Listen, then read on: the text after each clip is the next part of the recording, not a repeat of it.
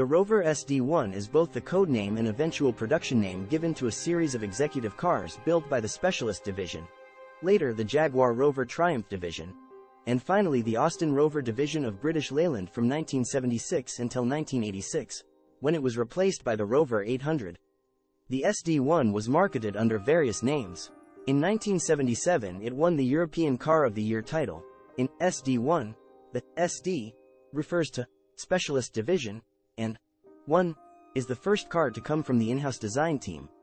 The SD1 was the final Rover badged vehicle to be produced at Solihull. Future Rover models would be built at the former British Motor Corporation factories at Longbridge and Cowley. In 1971, Rover, at that time a part of the British Leyland (BL) group, began developing a new car to replace both the Rover P6 and the Triumph 2500s.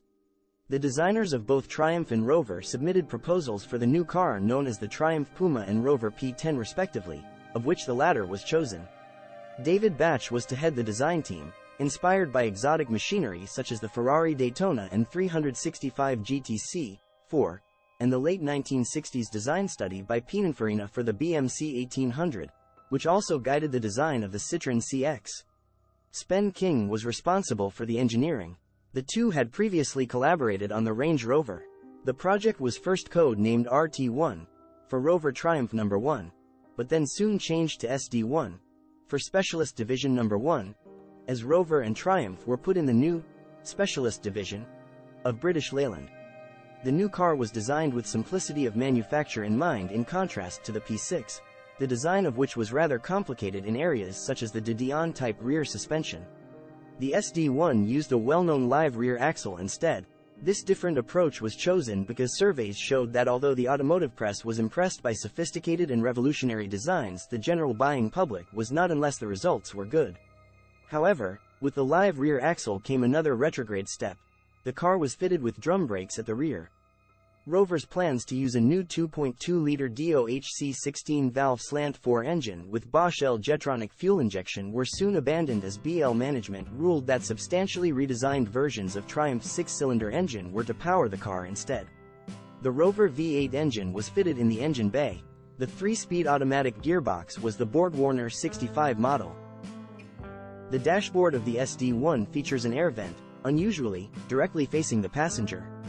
The display binnacle sits on top of the dashboard in front of the driver to aid production in left-hand drive markets, since it avoided the expense of producing two different dashboard moldings for LHD and RHD versions.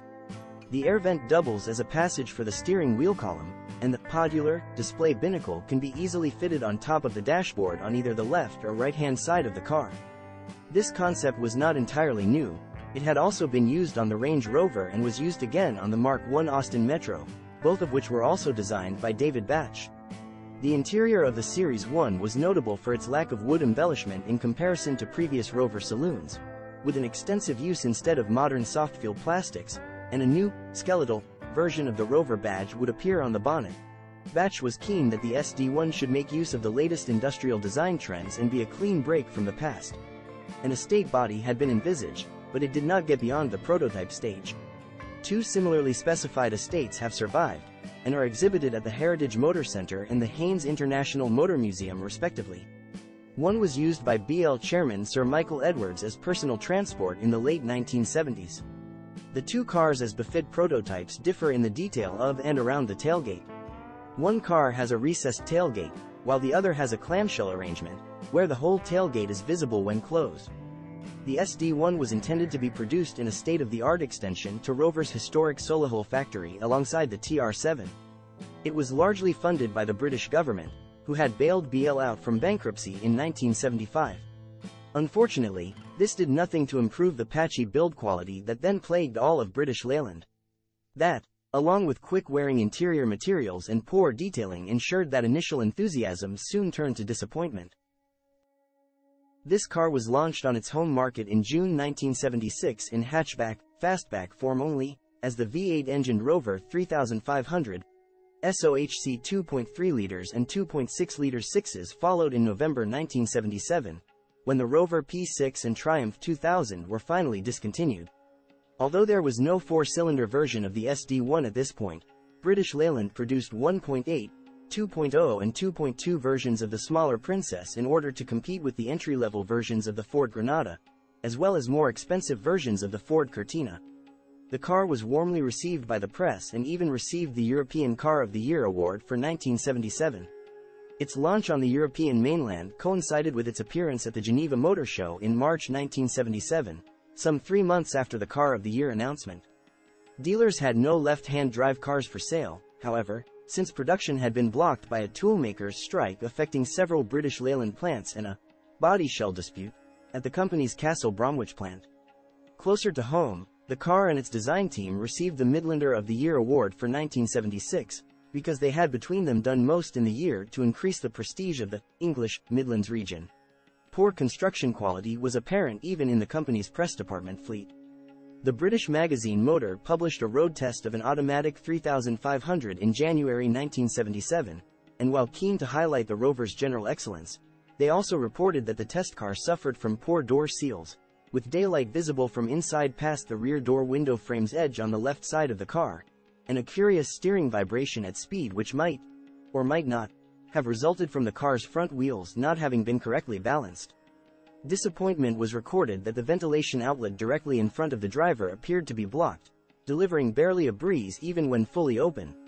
The writer had encountered this problem on one other Rover 3500, although he had also driven other cars of the same type with an abundant output of fresh air through the vent in question.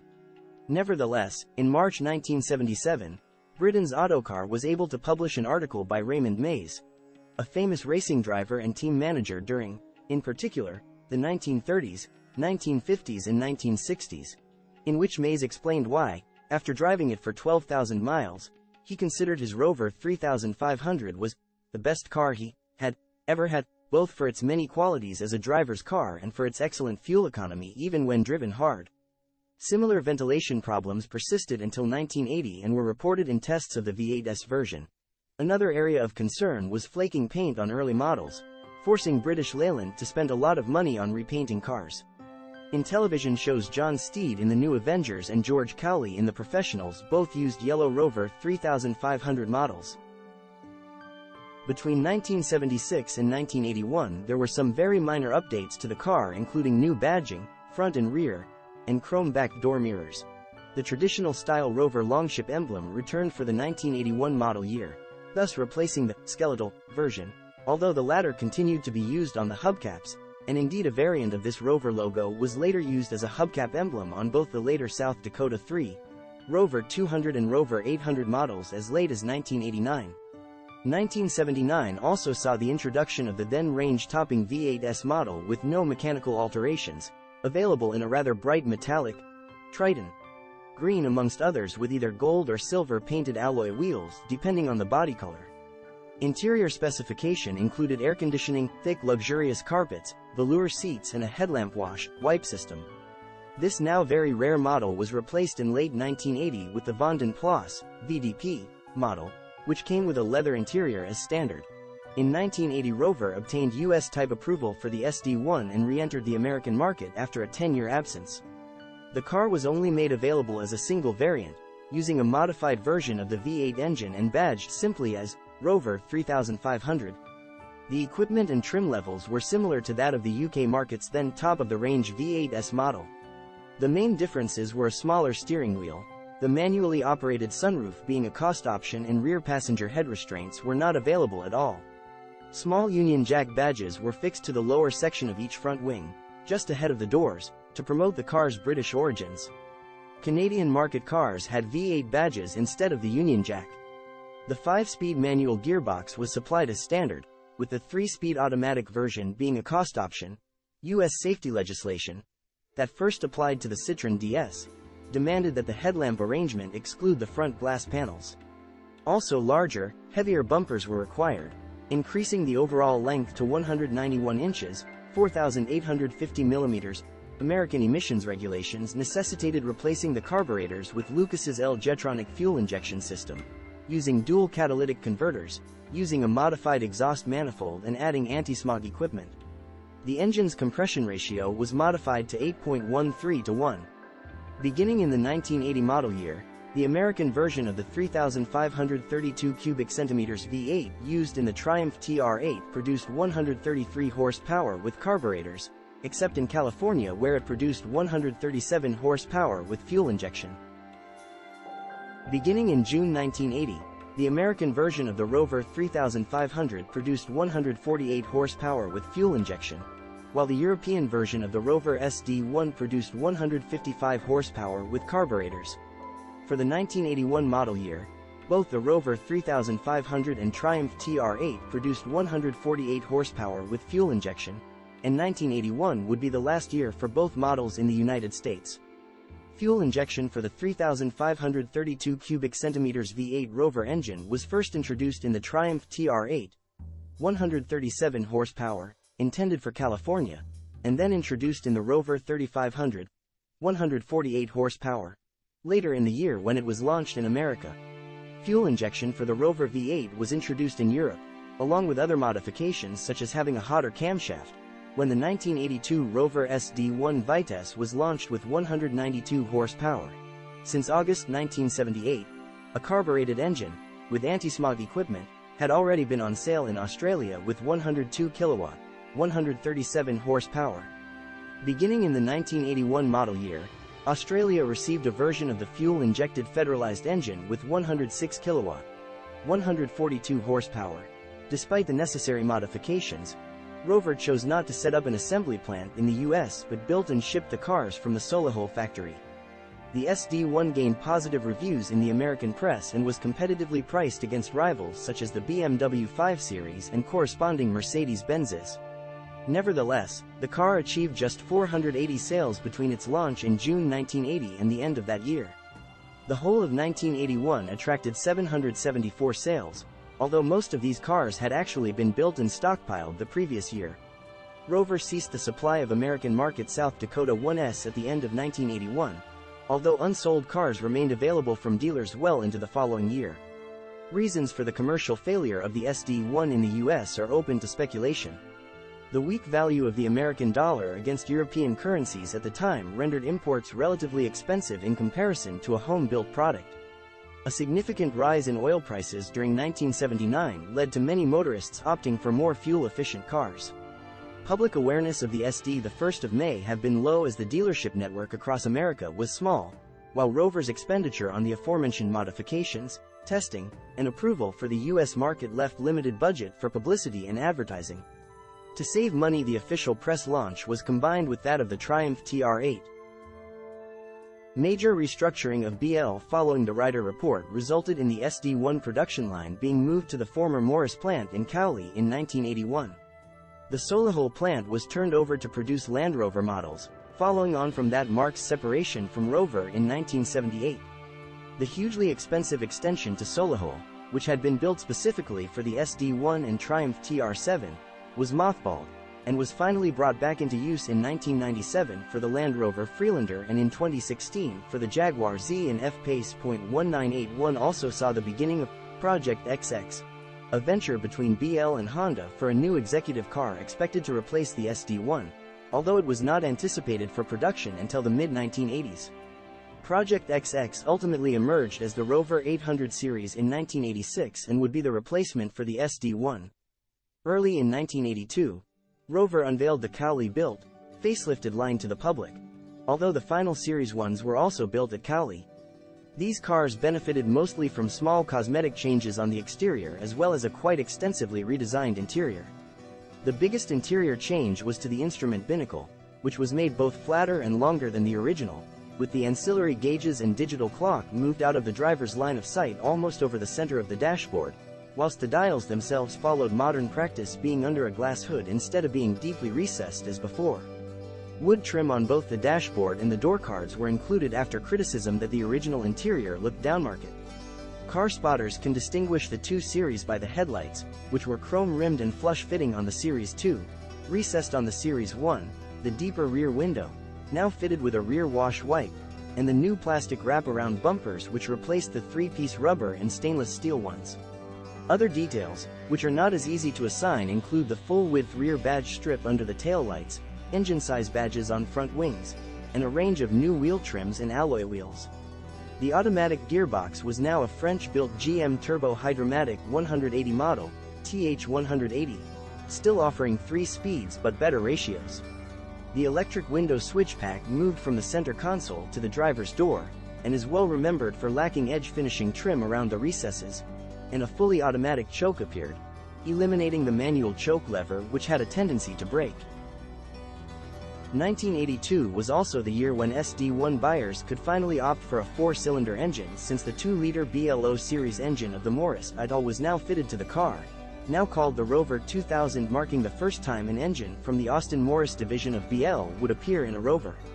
The engine was particularly aimed at company car fleets where its size enabled it to beat a taxation threshold. This broadened the SD1 range and made it more affordable to potential buyers, giving British Leyland an all-round rival to the Ford Granada, which had always featured a 4-cylinder version, although unlike the SD1 or earlier P6 had never been available with a V8 engine. The Rover 2000 was not particularly fast, with a Continental magazine stating that the most one could say was that it was faster than diesel and turbodiesel cars in the same class. Another 4-cylinder engine became available in the 90 brake horsepower, 67 kilowatt, 91 PS, Rover 2400 SD Turbo. This was the only diesel-engined SD1, utilizing the HR492 motor from Italian VM Motori, also used in the Range Rover Turbo D model, chosen for its petrol-like smoothness. BL had intended for a diesel version of the Rover V8 engine to be used in the SD1, as well as other models, but the problematic development program was cancelled in 1983 in favor of engines bought in from outside manufacturers. The flagship model was created when Rover introduced a 190 brake horsepower, 142 kilowatt, 193 PS, fuel-injected version of its V8. Borrowing from technologies pioneered in the US and Australian markets, where strict emissions regulations meant the inclusion of high-compression carbureted engines was not feasible, the new derivative was originally only available in the Vitesse model, but from 1984 onwards it was also offered in the luxury Vanden Plas range, badged as the Vanden Plas FE. To meet the demands of the luxury executive car market, where automatic transmission tended to be preferred, Rover first offered an auto as an option in the Vitesse, but later withdrew the option and lured the customers to the plush Vanden Plas FE instead, which had all the standard comforts of the Vitesse, such as electric mirrors, windows and locks, a trip computer, headlight washers, an adjustable steering column and a 4-speaker stereo, something special at that time. Additionally, it added as standard leather seats, velour cloth was a no-cost option, an electrically operated sunroof, available on all models, and cruise control, the only option being air conditioning. Very rare are the twin plenum Vitesses. These had 2 throttle bodies mounted on the plenum chamber instead of one and were produced in very small numbers as homologation for the twin plenum racers. The SD1 continued until the launch of its successor, the Rover 800 series, in July 1986. The third product of the British Leyland, Austin Rover venture with Honda, which had been in development since 1981 as Project XX, and also formed the basis of the Honda Legend. Despite production ending in 1986, stocks of new South Dakota 1S remained available well into 1987, with the latest civilian spec examples were registered under the E registration prefix, with some stockpiled police specifications being registered even later. The fastback version of the 800 arrived in 1988. The Rover V8 engine remained in volume production and continued to be used in Land Rover products until 2003. After its replacement by the Rover 800 series in the UK in 1986, the SD1 emerged in India as the Standard 2000. From 1985 to 1988, it was assembled at the now-defunct Standard factory in Madras, renamed Chennai in 1996. However, the Indian version of the SD1, powered by an elderly 2.0 liters engine with only 83 horsepower, 62 kilowatt, and with raised suspension, was a failure since the underpowered engine did not justify the high price. Standard ceased car manufacture soon after. The factory was secured after production ceased, with Rimmer Brothers acquiring the entire stock of unused parts for resale in the UK. This has meant that a number of parts which had not been available for some time could again be bought new. The SD1 was popular with British police forces, particularly in V8 form. West Yorkshire Police were the first police force to use the SD1. A one-off police force Rover SD1 from the Grampian Police Force was sold at auction in 2015 on the television show For the Love of Cars to the Grampian Transport Museum, where it was used 30 years earlier. When SD1 production was ceasing, police forces stockpiled a number of the cars for later use, to be introduced over the late 1980s. On the 8th of May 1987, a pair of Metropolitan Police South Dakota 1S made the now famous liver run, transporting a donor organ for transplant from London Stansted Airport to a patient at the Cromwell Hospital in Kensington, covering 27 miles in under 30 minutes. The run was part of a police camera action special broadcast in 1996, including the patient who survived the transplant. Police Stop aired it a year later, showing the entire journey, to celebrate the program's 10th anniversary.